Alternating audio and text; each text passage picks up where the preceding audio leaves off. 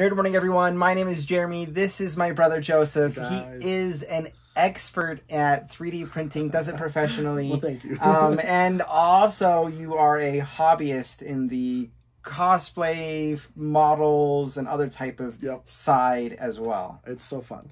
Yeah. It is. He's helped me with a lot of different prints, and so I thought I'd bring him on to talk about 5 ideas or 5 tips on how to do 3D printing successfully as a cosplayer, or particularly when you're getting into cosplay. Right. So I guess, what is your first tip that you have for people getting into the hobby? The number one thing, especially in the hobby side, is don't just go and buy $1,000, $5,000, $10,000 printer and expect it to work like an Epson printer where you hit print and you get your exact picture. 3D printers don't work exactly like that.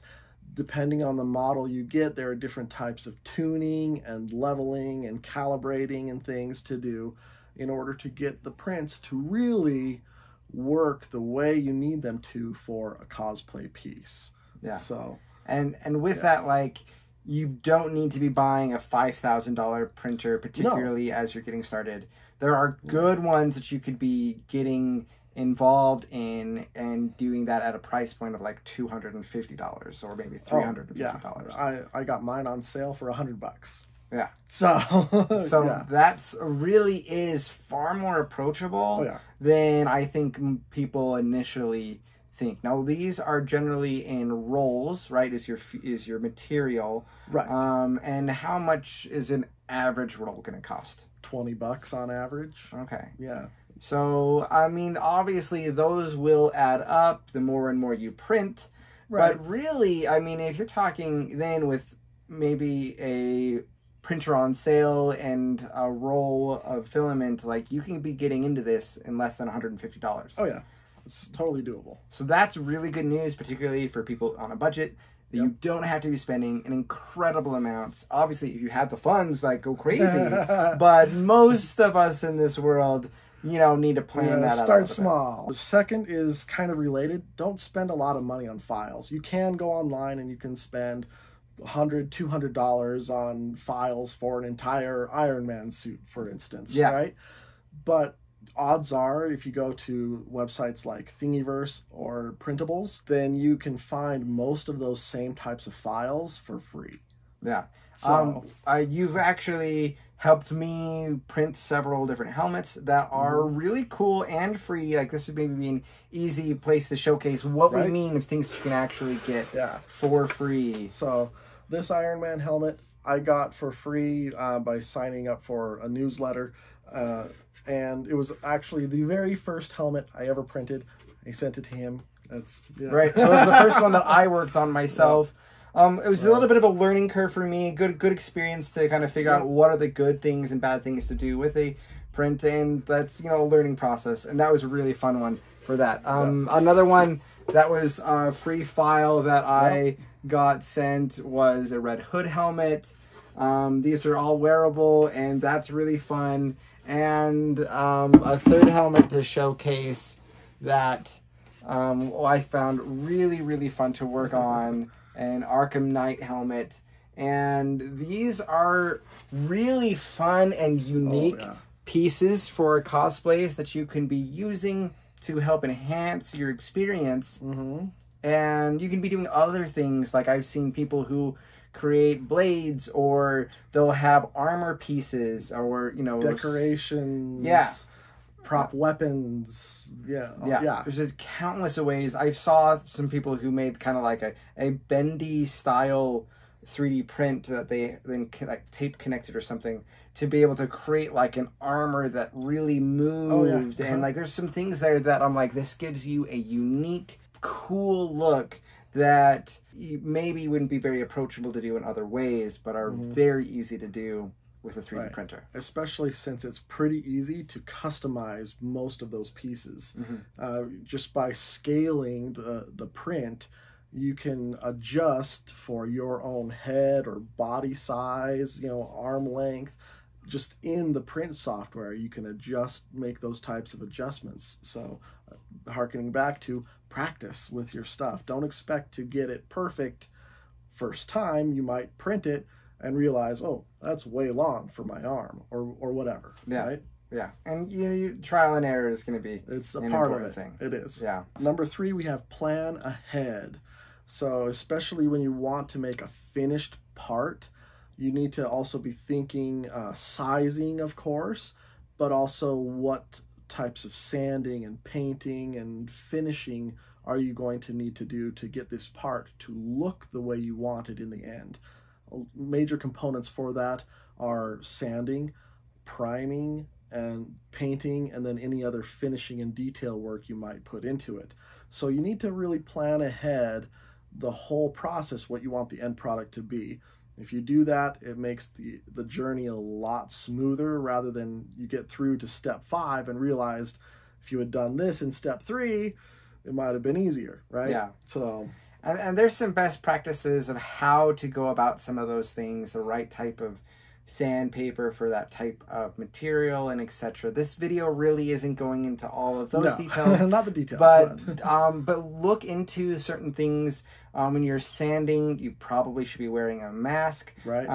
And protect yourself from the print dust, things like that. That when you're going into those steps, look them up. There's tons of resources on that online. Oh, yeah. But keep that in mind. That way you're healthy and safe when you go through these activities. Tip number 4 is preparation is key to the polish. I alliterated that. Was that fun? That was nice. I liked that. That was very nice. Yeah. So really tied in close to that plan ahead. If you spend the time on your sanding and your priming, then it's way easier to get a really clean paint job at the end, and things just pop.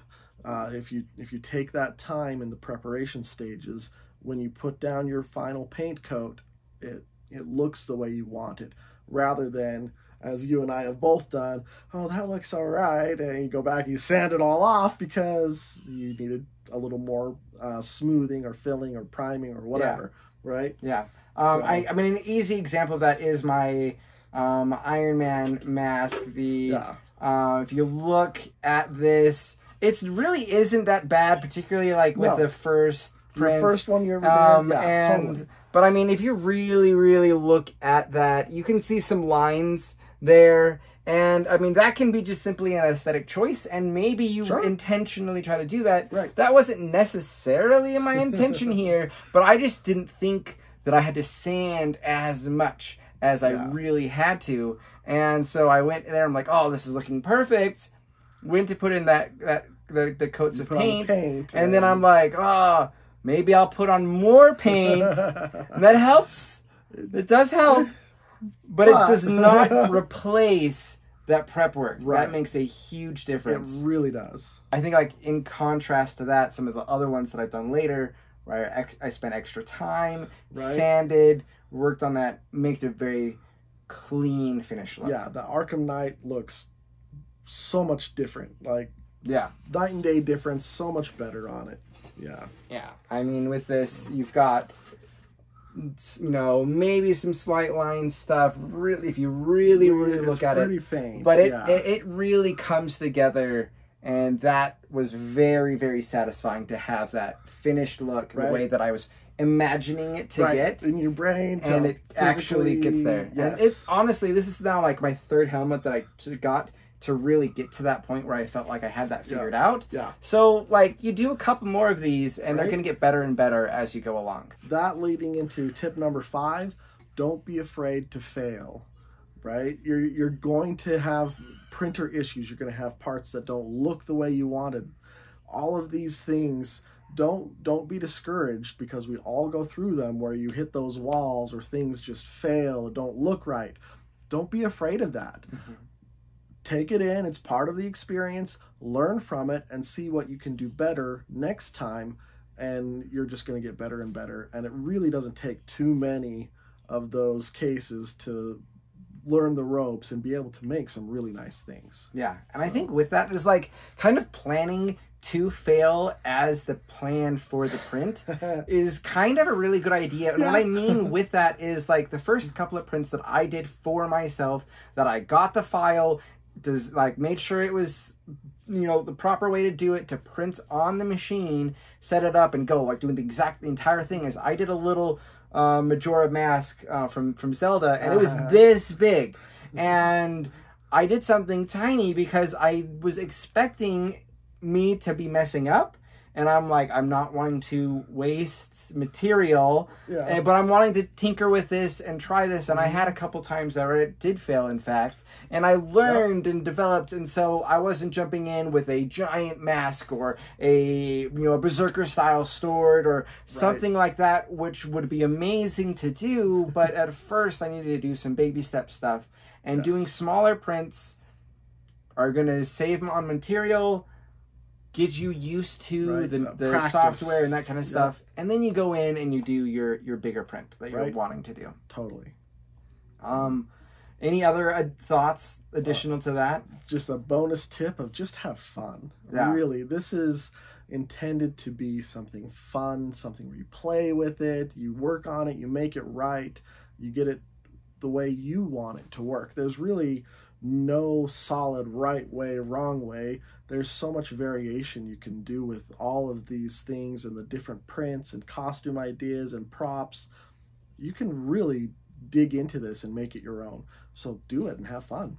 You're obviously able to buy print designs as well as get ones for free. But you also can, like, dive into the world of designing yourself. Totally. And obviously that's another whole level of skill set that you develop for that. But if you're really wanting to get into this and make this a bigger part of your cosplay experience, that's something to consider.